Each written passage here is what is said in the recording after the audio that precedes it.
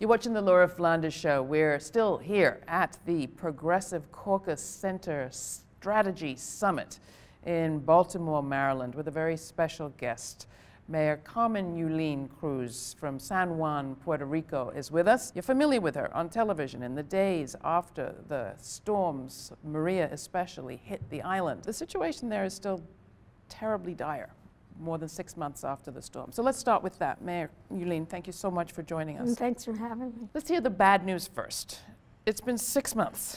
It's been 6 months. People often ask, how are you doing? And you know, you want to answer with a certain sense of hope.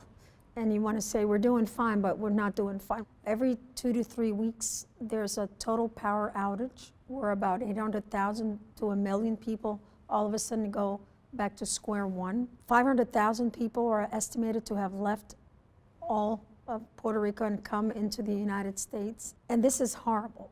Suicide rates have increased by 55%. Suicide rates in Puerto Rico have increased by 55%. What does that look like on the ground? What does that mean? People lose hope, people lose faith, people see family members that need electricity to literally breathe, and they have to, it takes a toll on having to run a generator, a small generator, the noise, the smell, the impotence of knowing, nobody knows, you know. The governor says one thing, the Army Corps of Engineers says another thing. They're at odds with each other, and there's an old Hindu phrase that says, when elephants fight, the grass is the only one that loses. It's the people that don't have the information that we have. FEMA was not good at the beginning. They have a very good diesel program which runs perfectly, but you know, they changed the rules.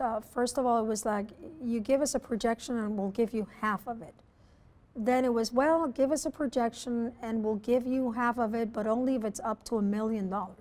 So cities like San Juan, where we put $21 million towards being ready as you can be, we're still owed $11.2 million. And that may not be a lot of money, but we haven't been able to do right by our employees and pay them the overtime and also pay them their Christmas bonus, because the money that we had in store for that, we had to use towards ensuring that we had enough medicine and food and water. So things are very touch and go. Americans may think, because their heart has been so, you know, as bad as President Trump has been, the American people have been generous and brave. I started getting envelopes with a dollar bill from a kid in Ohio, or $5 from people in Harvey, AFL-CIO workers from all different unions in the United States, including SEIU. 320 of them went to Puerto Rico for 2 weeks. We hosted them in San Juan. They slept in cots and used their vacation and their comp time in order to be there and help not only people in San Juan, but in 34 different communities outside of San Juan. And it was unthinkable that they could get to places where the US government was saying, we have logistical issues and we can't access. You know, you have a guy that went, or a couple of guys that went up to the moon. So how hard can the logistics be in an island 100 miles long and 35 miles wide? So how do we turn this moment into or how are you turning it? Are you turning it into a new direction, a place of power? Is there, in a sense, there's something to be said for getting out of denial? You said on the speech, it's like we can no longer hide behind our pina coladas and our beautiful beaches. Yeah. And you said, we cannot be sacrificing health for wealth. We got to put health before wealth. We got to put education before discrimination. We got to put love before hate. And they seem like simple terms. You know, it's like common sense, which is the least common of the senses sometimes. But somehow the human spirit overcomes. But we don't want to just overcome. We want to not have people in this situation. No, we don't. I say we don't want to survive. We want to thrive. How do we do that? So first of all, you have to start looking at life from every other point of view besides your own. That's number one. Number two, you do like the Marines. You improvise, you adapt, you overcome. You know that the failure is not an option. Mm-hmm. And you know that you have to transform and change rather than rebuild and reconstruct. So we look at the way things were and we change it and we make it better. It's not going to be perfect, so you don't let perfection get in the way of action. Do you have time? I mean, you would like to start that. You would like to have the grid be a different kind of grid. You would like to have the economy be different. Do you have time to do that kind of transformation, not just survival? We have to fix the plane while it's flying. We have to do what Houston, we have a problem. What was it, Apollo 13? Somebody was on the ground saying, give me everything they have to work with, and I'm going to make it happen, right? So we have to do both things. We have to walk forward, but we have to think way in advance. And that's not difficult. Humankind have done it all throughout history. So give us an example. You've got the privatizers chomping at the bit to privatize your grid, to buy up your schools, turn them from public to charter. And we have the central government helping them do that. The central government of Puerto Rico is helping them do that. Why?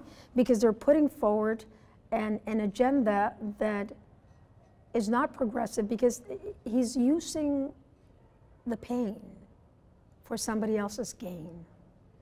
And we have to make sure that we show a different way, and then we show that things work in a different way and in a different realm and in a different environment, and that we start rebuilding homes, but making sure that they are more stable than they were before. 83 days before hurricane season begins, and we have about 500,000 homes in Puerto Rico that need total transformation. So it's very difficult. You don't give up. You don't give up. Every day you make sure you take a step forward and no step backwards. But on the question of what you're up against, the privatization of the grid especially, talk about the motivations of those who want to take over the electrical system of Puerto Rico. One would think that profit is one of it, but I hate to say this, but I think it's more of a control. Essential services everywhere in the world are about access to a platform for equality, which is why I oppose privatization of essential services. In fact, the United Nations has said that access to essential services is critical to human rights. So we're talking about a human rights crisis, about our human rights issues. And it's just a feeding frenzy, and we have to stop it. And how do you stop it? You come to forums like this, and you make sure that you engage people. You make sure that you tell the good people of the United States that, don't look at everything they show you and think it's the right way. Make sure that you do what you do best and that you get well informed. We continue to inform people, but most Americans, I saw it in the room. When I said $4.9 billion of loan, we haven't gotten 1 cent, people started looking at themselves. You think that a loan that was approved late November, early December, we would have gotten the money we needed now, right? And now they're asking us to use some of that money to pay hedge funds and to pay the debt. So I'm thankful to Nidia Velázquez and the other 49 other humans that have seen that somebody's pain cannot be somebody else's gain, and have said not 1 cent of that should go to making payments to the hedge funds. Not on our watch. We have to make sure that the right thing is done, and the right thing cannot be a worse devastation than Maria, which would be to take away our ability to think that we deserve to be treated with respect. The point that you made about the price of electricity, the fees that Puerto Ricans are used to pay. Oh, the governor actually said that on February 15th in New York City. Somebody asked him, Governor, why would anybody want to invest? And he said, oh, because Puerto Ricans, and I'm paraphrasing, are used to paying such a high cost for energy that basically you could lower it but not share that with the Puerto Rican people and make a killing. Well, with friends like that, we don't need any enemies, do we? So what can people do to help you now? If you needed the emergency relief of people feeding and caring and getting people to safety, what's the equivalent with respect to emergency relief from the privatizers? We're coming to a midterm election. 27 million Latinos did not vote. Yikes. You know, get off your couch and vote. Like, register, organize, and vote.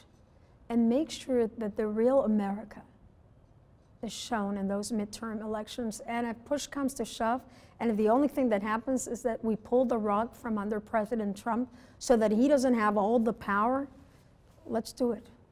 Let's dare to be fearless and change the world.